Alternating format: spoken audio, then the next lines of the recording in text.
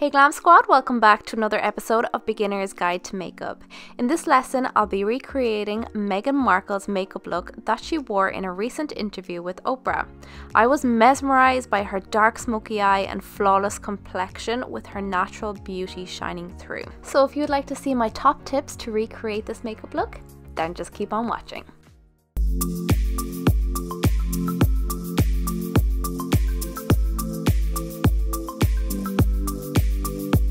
So you want to start off with a good base. I'm using the Dripping Gold but First base in the shade Caramel, and as you can see here, it comes out white but it blends out into a gorgeous sheer lightweight base. It's not glittery or chalky, and even though we are going for a matte look, you want to make sure your skin is well prepped, especially if you have dry skin. We are going for a flawless lightweight matte base, so it's important to use a color corrector so less foundation and concealer will be needed.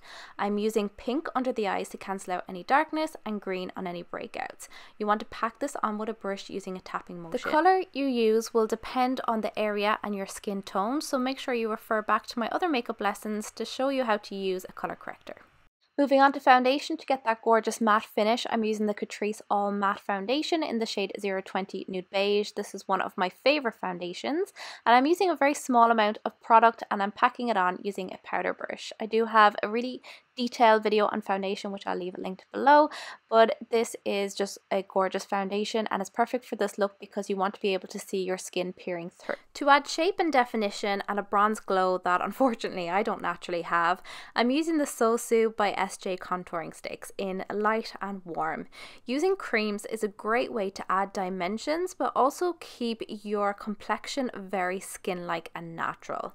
I'm then going to blend it out using a sponge. Like I said, this will give you a gorgeous, very natural sheer finish, so it's still keeping everything very natural and skin-like.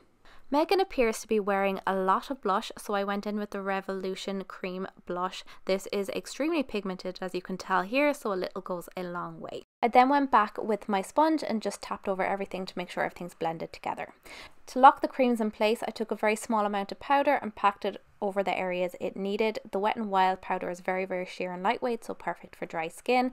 And then I went in with a lot of blush using my blush hack, which you can find in my beginner's makeup lessons. Fake freckles are my new favorite thing. I'm using the Sosu by SJ freckle pen and this is incredible. Just be totally random with it, just pack it on wherever and then just use your finger to kind of pat it in place, don't blend or rub it. And then I'm going back with my powder brush and just putting on a little bit more of the powder and the blush just so it looks more realistic, because if you did have freckles they will be a little bit underneath the foundation. Then I just finished off with some lipstick and I just patted it on instead of applying it for a more natural muted look like Meghan has. And then moving on to the eyes, I took my favorite neutral eyeshadow palette. This is the Beauty Bay palette. I'll only be using two eyeshadows today. I'm going to take Cinnamon Bun on a fluffy blending brush, blend this back and forth across the crease of the eye, and then once the colour is in place, blend up towards the brow bone. Then go in with a smaller blending brush and a bit of brown suede, which is the darker brown eyeshadow. I'm just going to pack this onto the lid. Remember the technique for matte shadows, pat and wiggle, and this is going to ensure that you get the most pigment from the shadows and they don't go patchy on you. Then go back with your blending brush and blend everything together to make sure it's completely seamless. Then you want to go in with a black liner. You want to line your waterline. Make sure this is a nice creamy liner now, and very roughly just kind of apply it on your lash line and then take a brush and just smoke it and smudge it out. You don't have to be precise with it because it's going to be very natural and smoky once it's blended out.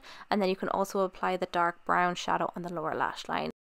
And to finish off the look, I'm using the Meg Lashes from my brand new birthday collection, which is launched today. And I actually just copped it now that I use the Meg Lashes. That was not planned, I promised. But yeah, that's it. And this look is so simple yet so freaking flawless. I adore it.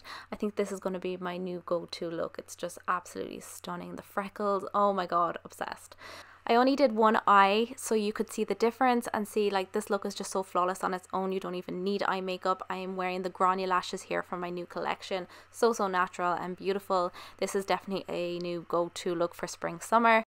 If you recreate this look, don't forget to tag me. You can check out my lashes in the description box. Don't forget to subscribe before you leave, and I hope I get to see you in my next makeup lesson. And don't forget to check out my beginner's guide to makeup playlist as well. You won't regret it. See you soon.